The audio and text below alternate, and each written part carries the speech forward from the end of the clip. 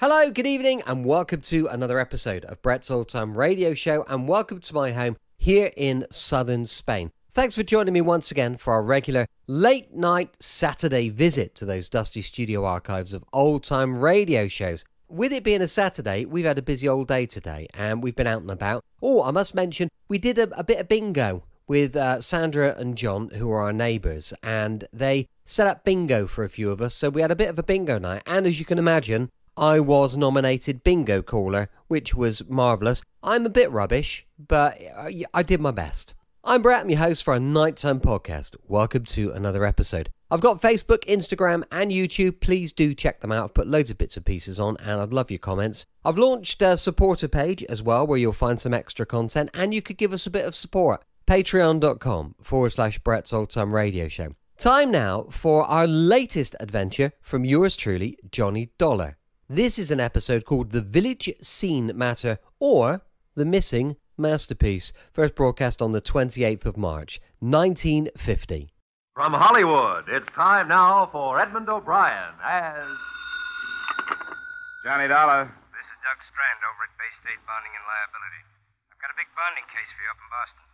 Well, I just started to work on a case here in Hartford, also bonded. But okay, what's the picture? Huh? How'd you know it was a picture? How did I know what was a picture? The one I'm calling about, an oil painting. Insured for $250,000. It's just been stolen.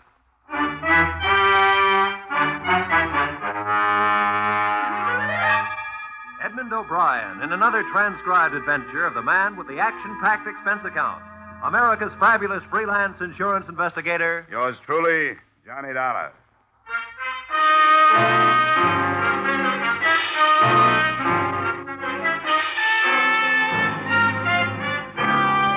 Expense account submitted by Special Investigator Johnny Dollar to Bay State Bonding and Liability Company, Hartford, Connecticut. The following is an accounting of my expenditures during investigation of a missing masterpiece, an investigation that took place in Boston, but turned out to be no tea party. Expense account, item 1, $8, mileage, Hartford to Beantown on the Charles. First stop, the Modern Art Gallery, a modest made-over brownstone in a modest business neighborhood.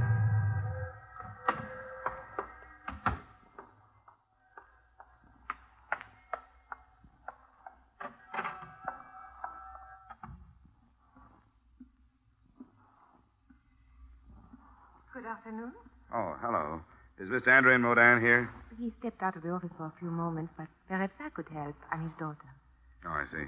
My name is Dollar. I'm from the insurance company. They sent me up to see what I could do for you on last night's theft. Oh, that's such good news. Father has been beside himself. I know he'll be so relieved with you here. Now, let's see. According to my worksheet, the painting was owned by a Mr. Rideau, huh?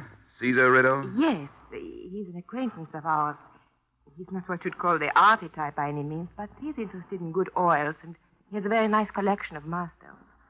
Was this village scene on loan to the gallery, or did Mr. Rideau want to sell it? It was a loan. And that's what makes it so terrible for Father, and for me, too. He didn't want to accept the loan, and I talked him into it.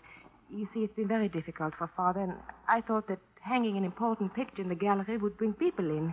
And it did for 3 days, but... Oh, Father, this is Mr. Dollar. Yeah? He's here to help us. He was sent by the company that insured village scene. Ah, bless you, bless you. I am so happy you are here. I hope I can help, Mr. Modern. The police, I know they do their work well, but they are so stern, unfriendly. To them, who is Pieter Bruegel, the elder, and village scene, what is that? A stolen broom would annoy them so much. Now, don't let their attitude fool you, Mr. Modern. I'm sure they're doing everything they can, Father. Yeah.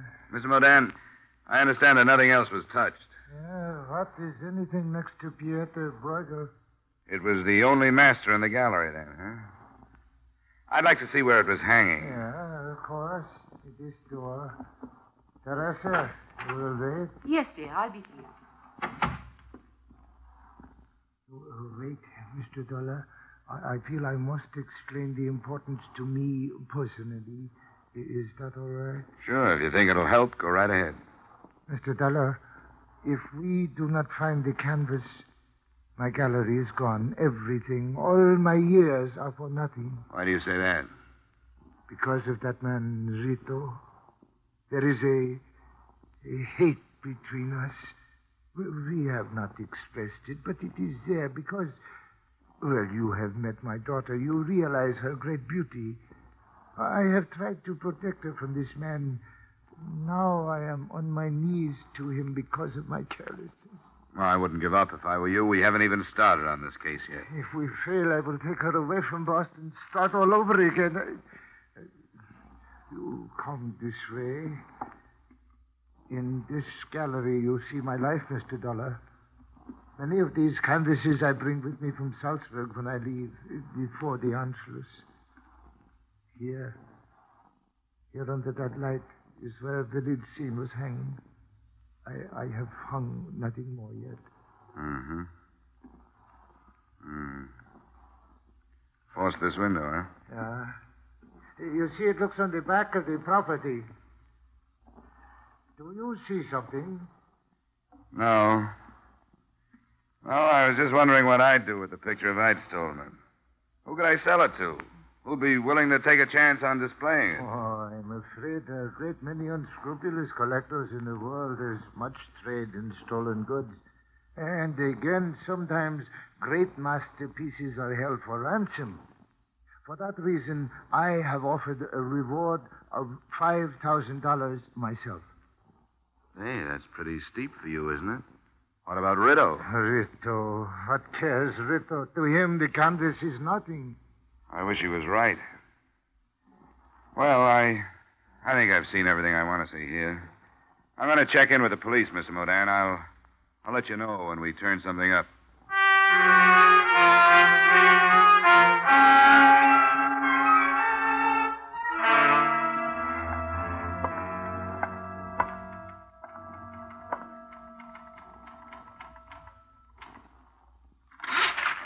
What is it? I'd like to talk with whoever's working on the Modan burglary, officer. Here's my ID. Insurance, huh? What'd you say the beef was? Maudan, Andrian Modan. Stolen painting. Call came in this morning. Modan. Oh, yeah, here it is.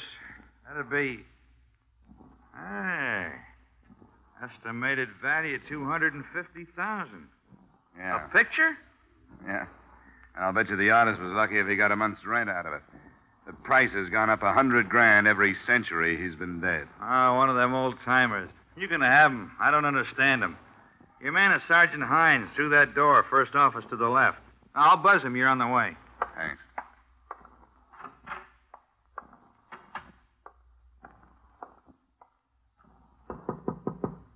Yeah, come on in.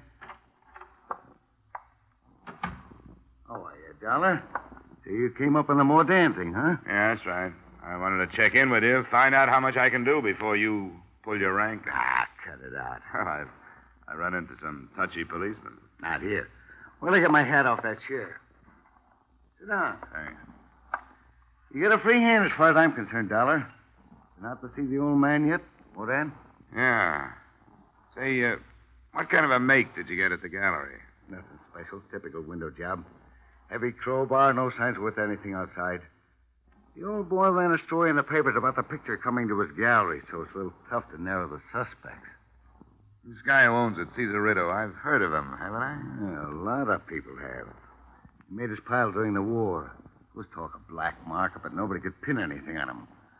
Then last year, he was up before the Senate Investigation Committee. Something about buying contracts. Then he came home. What are you looking for, Dollar? Fraud charges? Well, let's be realistic. They may be easier to find than the painting. I've worked a few of these things. You know, the usual method is to gut the canvas out of the frame with a razor blade while it's still hanging. Rolled up, it's easy to conceal. On this job, it went frame and all, didn't it? That's what I got. But I'm thinking the other way. I got details out looking for that frame. I can dream, can I? It's faster my way. And I got tickets for South Pacific for 3 weeks after Easter.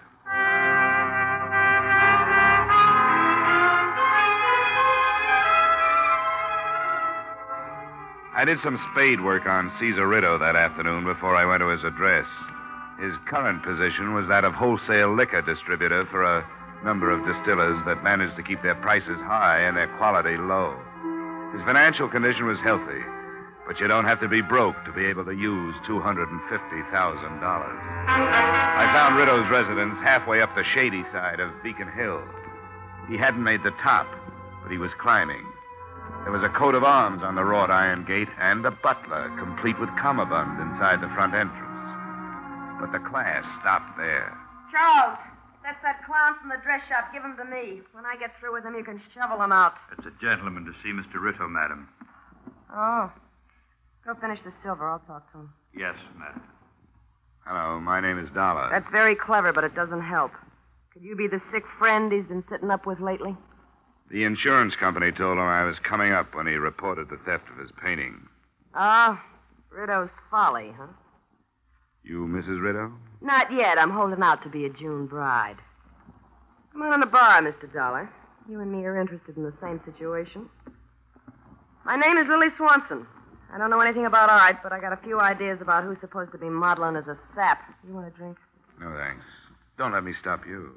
I had one here somewhere. Ah, here it is. Well, did you meet the museum piece? You mean Teresa Modin? Yeah, I met her. If you want to make a quick buck, take out a policy on her life. To me, she's poison. Oh, that's hard to believe. What do you mean by that? I was just looking at you. You don't have anything to worry about.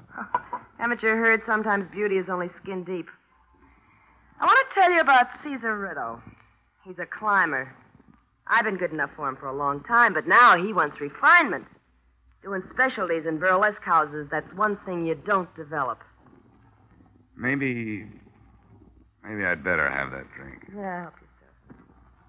Don't get me wrong. I'm not building up to a sob story. But it's just like him waking up one morning with a big interest in art and money enough to carry it off.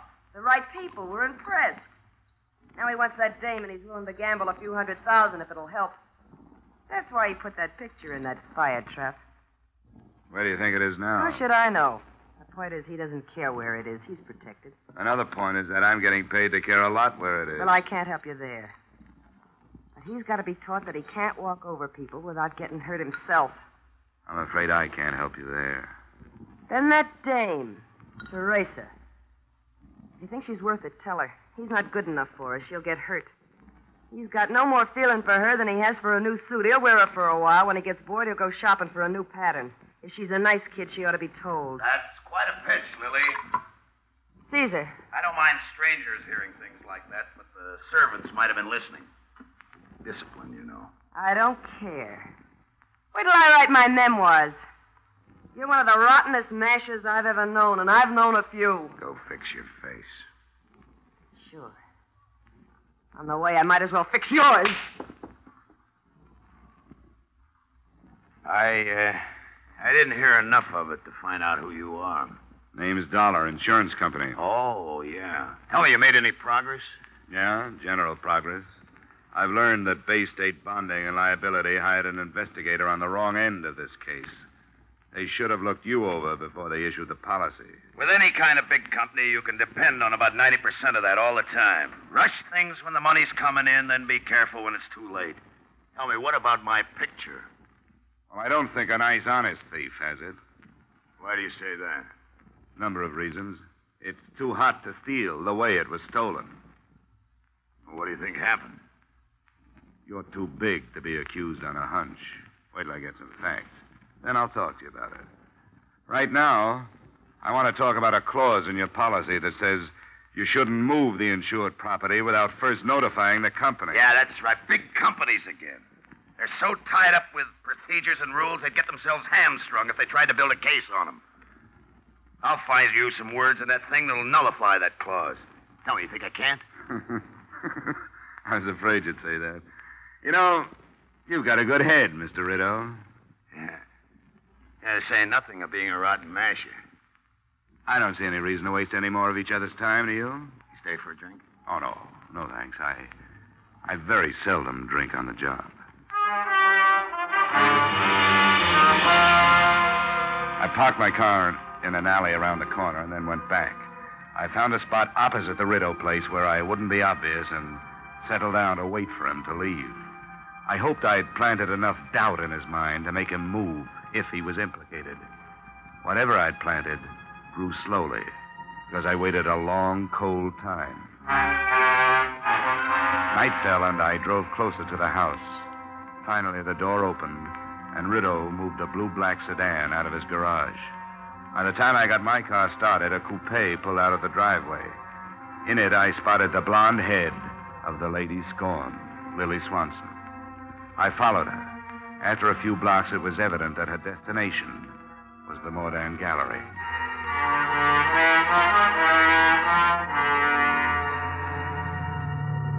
I pulled up at the rear of the building. I could see a dim light burning on the ground floor. I started toward a window. But before I got to it, it happened at another one.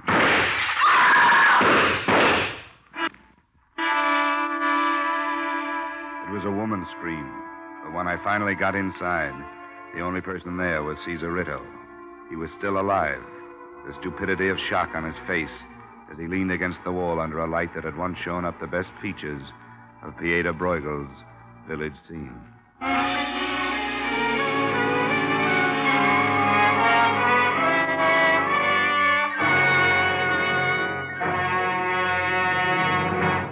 In just a moment, we will return to the second act of yours truly, Johnny Dollar. But first, Wednesday nights on CBS bring you Groucho Marx, Bing Crosby, and Burns and Allen. An hour and a half of radio's top entertainment for the whole family. Bing Crosby, Burns and Allen, and Groucho Marx are heard on most of these same CBS stations. So make this wonderful Wednesday a steady date with CBS. And now, with our star, Edmund O'Brien, we return to the second act of yours truly, Johnny Dollar.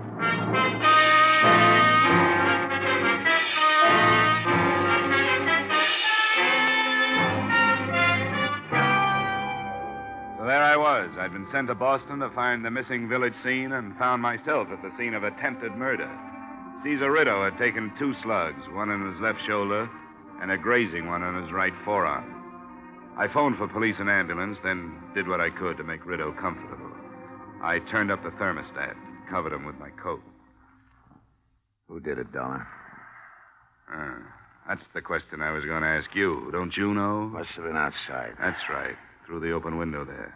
Why'd you come down here? I forgot my hat. Look, you're in no shape to try being clever. You met Teresa. Let me alone. I want to know how your stolen painting figures into this. Leave me alone. I met Teresa. This is where we meet. What about the painting? It was stolen. I don't feel good, Dollar. I don't feel good at all. I don't want to talk. I feel like I'm going to pass out. And he did. After the ambulance took him away, I made a statement to the police that was not false, but lacked enough truth to save a few people from being dragged in for questioning. I headed for the blonde member of that group.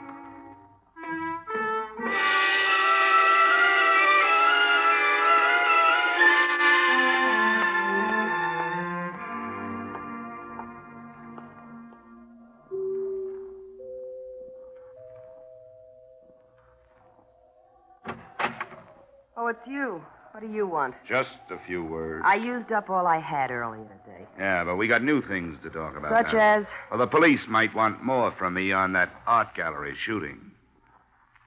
All right. Is he dead? No. Did you know I was there, or were you just guessing? I wasn't guessing. I followed you from here.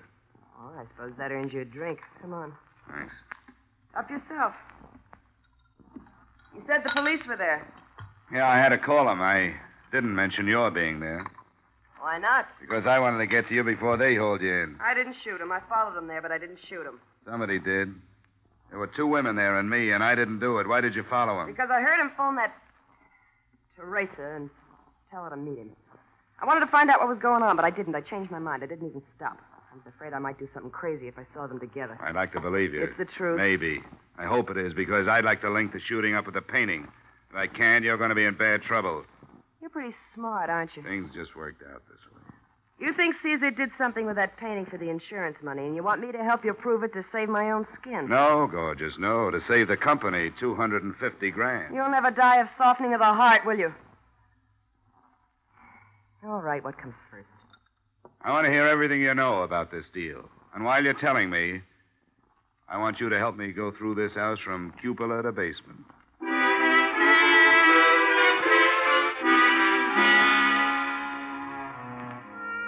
This time, I believed her story. there still wasn't anything in it to help me. The search of the house paid off the same way. No painting, no leads, nothing. At 11 p.m., I left, looked up the Modan home address, and bearded the other point of the triangle in her den. It's terribly late, Mr. Dollar. It's after 11. Your father here? He's upstairs in his studio. Wouldn't tomorrow morning be better? Maybe for you, but not for me. I don't want to give you all that time to get your story straight. My story straight? Why'd you meet Rideau at the gallery tonight? Don't say that's any of your affair. A girl has a right to meet her fiancé when and where she wishes. Fiancé? Yes. They're to be married as soon as possible. You were with him when he was shot. Why did you leave him? Because I was terrified. Caesar told me to go. He thought she was trying to kill me. Did he say it was Lily, or is this your idea? Of course it was she. Who else would it be? Mr. Dollar, this situation is unpleasant enough without these insinuations from you that I don't even understand. It means nothing to you. It is a matter for the police. You have no right to meddle in our lives. You are sent here to look for village scenes. That's what I'm doing. Why are you marrying that self-styled dictator? Because I love him. Well, that won't stay down. Nobody but Caesar Rideau could love Caesar Rideau. Right. It's because I'm tired of being a poor man's daughter. I want to get away. I finally decided what I want out of marriage. What he can give me. He's going to be a big man, a wealthy one. And I'm going to be his wife. Teresa. I'm sorry you heard that, Mr. Modan. Oh, Teresa. Stay out of this, Father. I've made up my mind. Go to bed. Go to bed with those words in my ear. My daughter, what has happened? What has that man done to you? Be quiet, Father. Teresa, wait. We will not be poor always. Go. Don't talk to me. How can this be? Suddenly, she is no longer Teresa.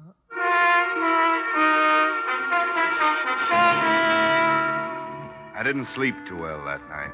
An all-night car line that ran past my hotel didn't help. Neither did the questions that were running around in my head.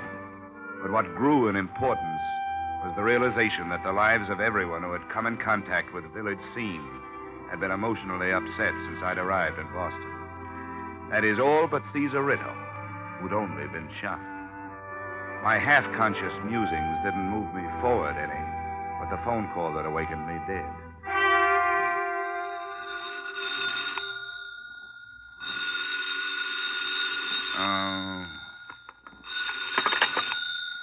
Yeah, hello. Dollar? Yeah, who is it? Sergeant Hines, burglary. Oh, how are you, Sergeant? What's new? That fraud case you were dreaming about, it won't work. Hey, come on. It's too early for that kind of stuff. Sorry. Couldn't resist it. The picture's been returned. What? The old man Mordan didn't know where to reach you. He called us. It was returned for the reward he posted. Have you seen it? No, but if he's not worried, I'm not. I've got a lot of other burglaries. Okay. Thanks for calling. I'll go right out there.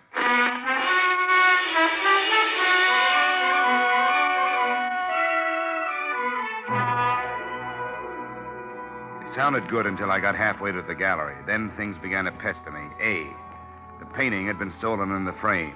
B, Mordan hadn't mentioned being an artist, yet he'd been working in his studio the night before. C, Caesar Rideau knew nothing about art, collected as an affectation. And D, Mordan had been the only one to post a reward, $5,000, offered by a poor man. Then it hit me. He knew he wouldn't have to pay it. He'd posted the reward to divert suspicion. My hunch was that he had put the picture on ice himself. When I got to Mordan's gallery, the copy Mordan had made of Village Scene was there. But also, hanging next to it, was the original. You are surprised, Mr. Dollar. Yeah, doubly, Mr. Mordan. My copy is quite excellent. Do you agree? Well, I'm not an expert, Mordan. It is very good, I think. I am pleased with it. The most important work of my career. A work of love for Teresa. Yeah, I understand. She was an ambitious girl, always.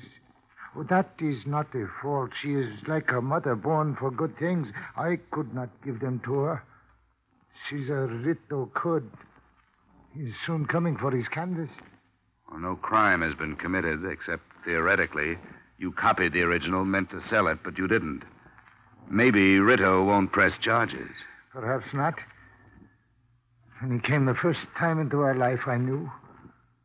The way he looked at her, I knew he wanted to take her away from me. Then the gifts, more expensive, each one money to buy. You should understand, Mr. Dollar. This copy is a work of hate, too. You don't have to tell me these things. Why don't we wait till he gets here and see what he's going to do? Yeah, we wait. But I must say these things that are in my heart. To attempt a copy was wrong, and it was not wrong. To Little Bruegel's village scene was nothing. He was blind. I hoped with the money I could hold Teresa. But I waited too long. I was too late. He's taken her from me with his money. Come on, Miss Modan. I think you'd better sit down. No, listen. Listen, here he has come. I must be strong. Show him he is no bigger than I am. Hello, Modan. Modan. Dollar. Well. Except for a little blood, everything turned out just like it should. The insurance company will be happy. Where is my daughter? Why, she's in the car. She thought it would be better if she didn't come in.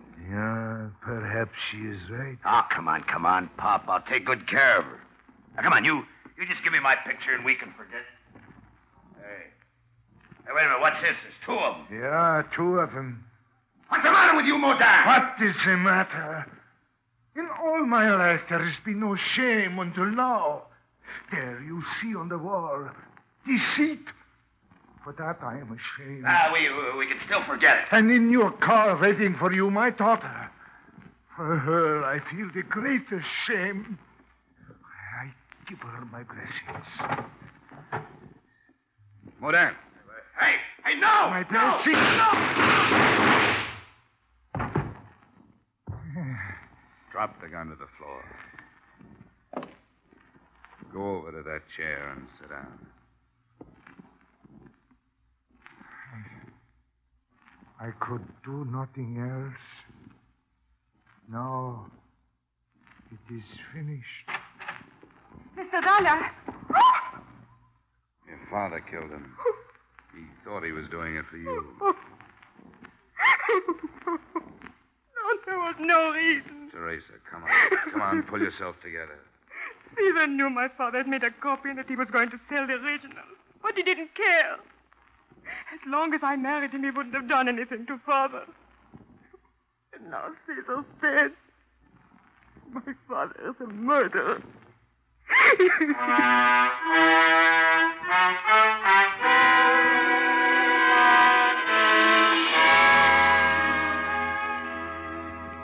There wasn't much left for me to do in Boston. I made the statement that caused Andre Modan to be booked for murder, the father who didn't know when to stop protecting his daughter. I paid a farewell visit to Teresa, the daughter who had put her father where he was by trying to help him. And I mentioned to Sergeant Hines that if he cared, it had to be Lily Swanson who had thrown those wild shots into Rito at the gallery. Expense account item 2, $8. Return trip to Hartford. Expense account total, $68.30. And I want to go on record right now as saying that the next time anybody sends me out after a masterpiece, my expense account is going to be a masterpiece of overstatement. Yours truly, Johnny Dollar.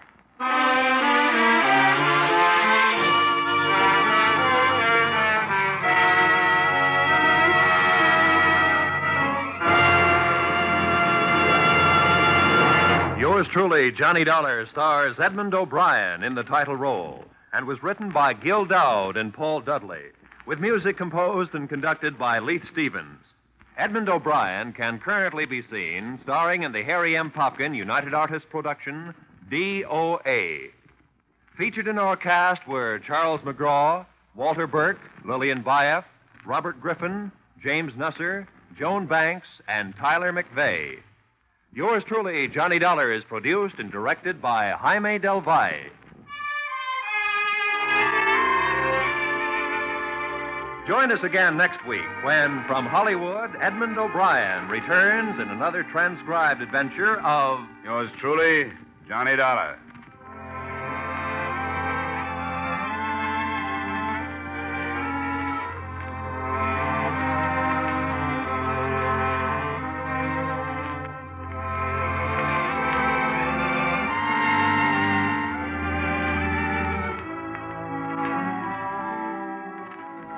There's a man with a little black bag turns up on most of these CBS stations every Wednesday night. And out of it comes some of the most light-hearted and most moving stories on the air. The man? Why, it's Dr. Christian, of course. And tomorrow night's the night for another of his famous visits. Be sure to hear Dr. Christian starring Gene Hirschholt as the beloved small-town physician every Wednesday night.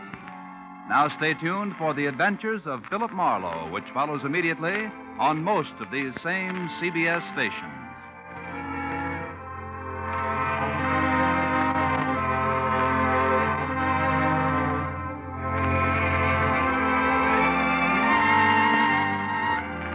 This is CBS, where Wednesday night is Bing Crosby night, the Columbia Broadcasting System.